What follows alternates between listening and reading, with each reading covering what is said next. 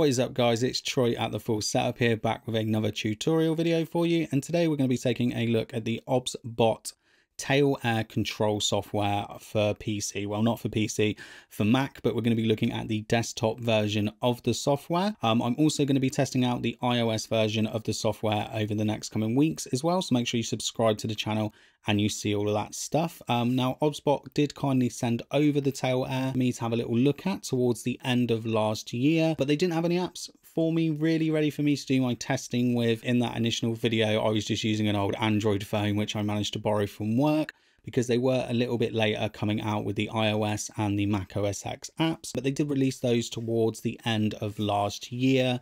There's still a couple of issues with those apps though. I would still say there may be a little bit in beta. I don't know what's happened there, but it's just changed focus to my hands. Let me just move that back down to my preset and disable tracking. Don't know what's gone on there. It obviously didn't like me holding my hand up in a certain way there, that I triggered off the AI tracking. Where was I? So yeah, there were a couple of bugs still, a little, well, more like annoyances with the app. So you couldn't actually do a firmware update on the iOS app for a while, but you can now. And you don't think you can do automatic firmware updates on the Apple app for Mac OS X at this point in time, but I do believe that you can do them manually by just downloading the firmware and pushing it over that way. So it's getting better. I've been using the app for the past few days now, not really had any crashes or anything. Obviously there was the weird thing where I held my hand up for too long there that tricked out the AI, but other than that, yeah, it's been pretty good. To download the app, you just go over to the Obsbot tail air, go over to download, and then you've got all of the different software. So the start is for the mobile, and then they've got Obsbot Center, which was called Obsbot Webcam beforehand. And as you can see here, you can also download firmware updates as well, and there is a user manual on there. So that's everything that you're going to need. Now, as for connecting the tail air to your computer, you do have a few options. You can actually connect to it over Wi-Fi, so it will scan for it on Bluetooth. It will then connect to the tail air on Wi-Fi. This would allow you to do recording as well, but I do find that the latency isn't as good as what I'm running right now, which is the UVC mode, so running it as a USB webcam. One thing to note though is that the Obsbot tail air doesn't ship with the UVC mode enabled, so you might find the first time you connect it up to your computer, if you haven't connected it up or used it on a smartphone app and enabled that UVC mode, you will be connecting to it wirelessly. But if you want to change all those modes, I'll just show you here. You come over to the more setting, and I believe it was on the more setting. Where is it? Yeah, here we go. So you just untick that UVC mode. So let's just untick that for a second. It should bring the feedback up. So I imagine the audio has probably gone out of sync now, and this is it over Wi-Fi. Okay, so let's just go back to UVC mode. It's going to switch me back over. You can see that's a lot better there, and then we can change the frame rate as well there. One thing to note as well, it does perform a little bit better on that if you've got a nicer Wi-Fi network. I've only just moved and I'm just using the stock router that I was given, so I haven't set up a nice network yet, so your mileage is going to vary. It does seem to work a lot better with the app, and if you were closer to your router, you're going to get a better connection there. But if you're just testing this out and you want to see how it performs, the UVC mode is much better latency. Anyway, so enough of that beginning video waffle out of the way. Let's have a little look at the app then. So first things first, we've got the camera, video preview. Press that, disappeared. Press that and I'm back. You can change the frame rate. Okay. Can't record from this. It'd be nice if you could just record on the computer, but you can't. In UVC mode, you can't actually record to the actual Obsbot tail air either. So if we then switch that off, that UVC mode like you just saw, and then I hit record, it would record directly to the tail air.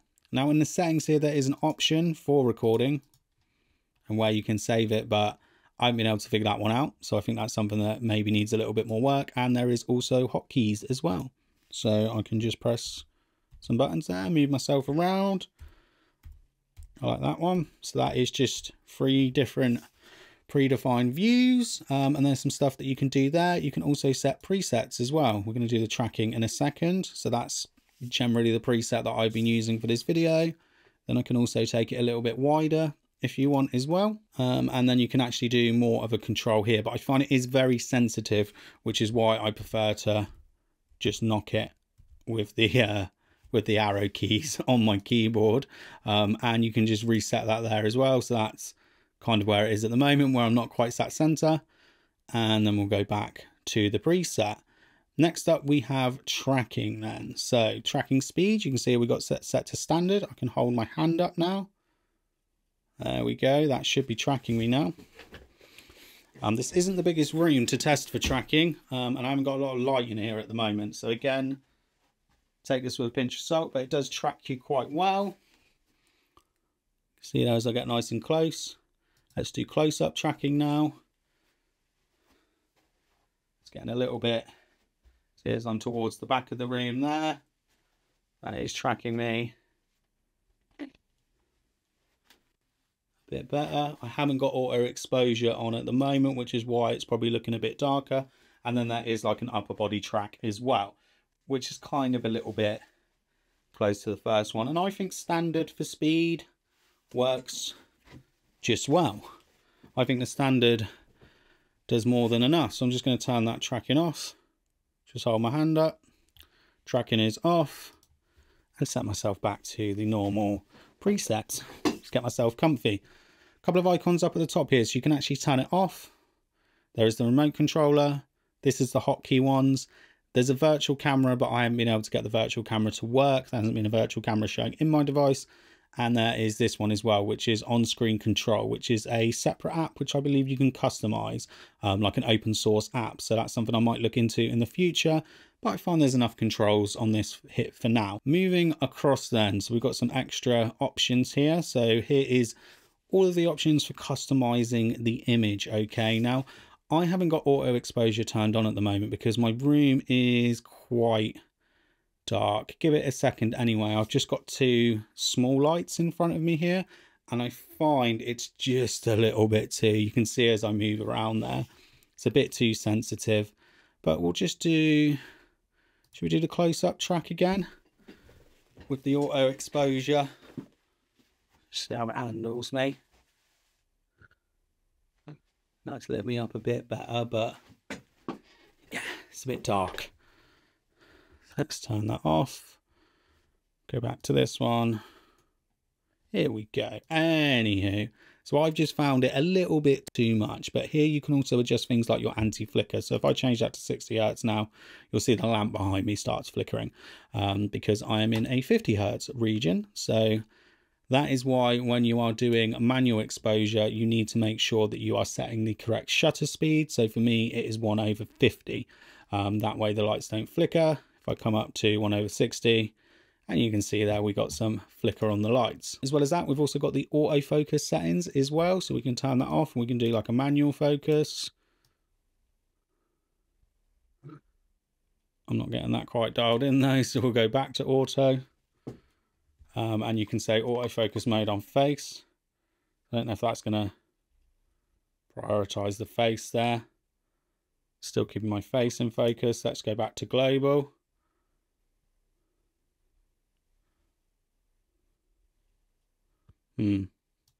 Well, don't really appear that that one doesn't do too much. I can still hear the autofocus motor as well in the camera, so I wouldn't be using the built-in microphones in this. That's why I'm using an external microphone here today. There's also the white balance settings, but I found that this does actually do the white balance quite well. It does quite natural on the skin tones.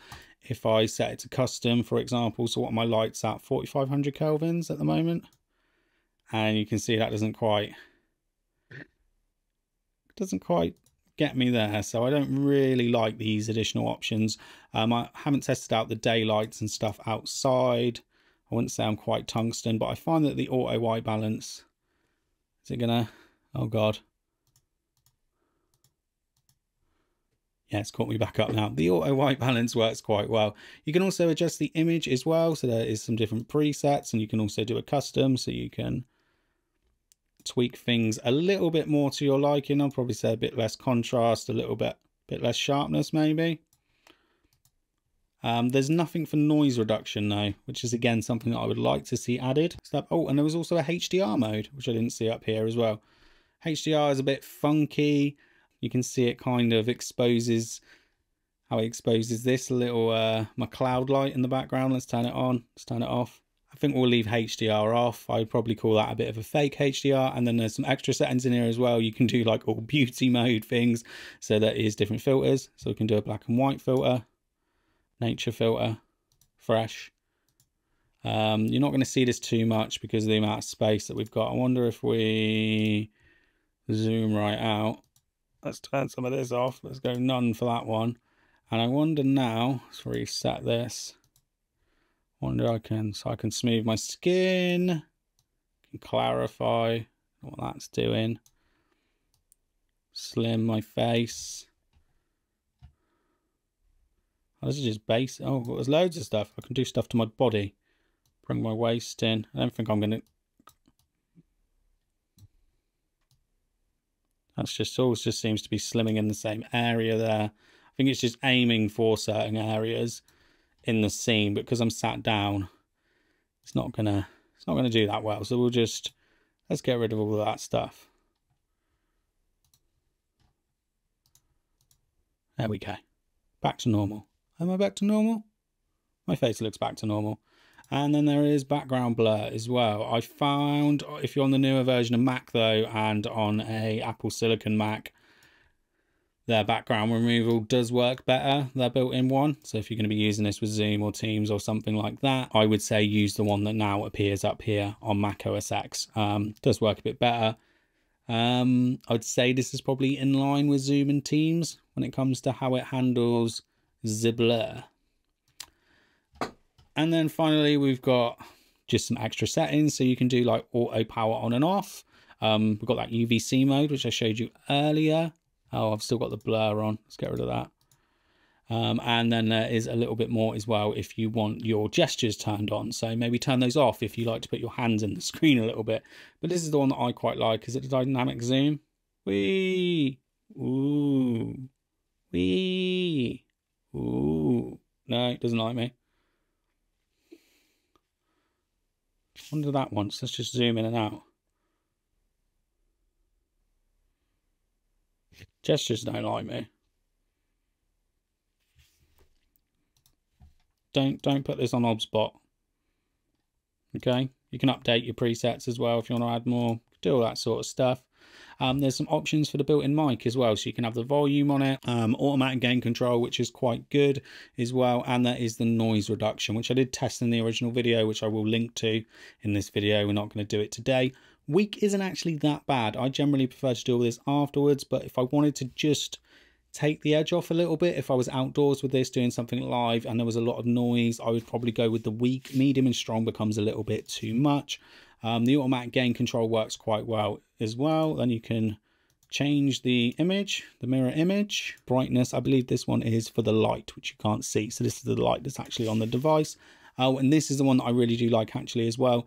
You can change the video segmentation size, because a lot of these devices, you know, they have this 4 gig limit for video and it splits it and it's a nightmare. 64 gig gives you quite a bit of recording time in between segments. So I'd recommend that you set that. Then you also have just a reset, factory data reset, and your firmware. You can do a manual firmware upgrade as well. So yeah, it's quite a cool app. Allows you to really control stuff. I think the mobile apps are a little bit more polished. You can do a little bit more with it in regards to tracking and stuff. So I will be showing all of that over the next coming week. So please do make sure you subscribe so you can see all of my content on the Obsbot Tail Air. I've been really impressed with this little camera so far. Let me know if you're thinking about getting one in the description, or if you've already got one, let me know what you're using it for and how you're using this awesome little live streaming camera.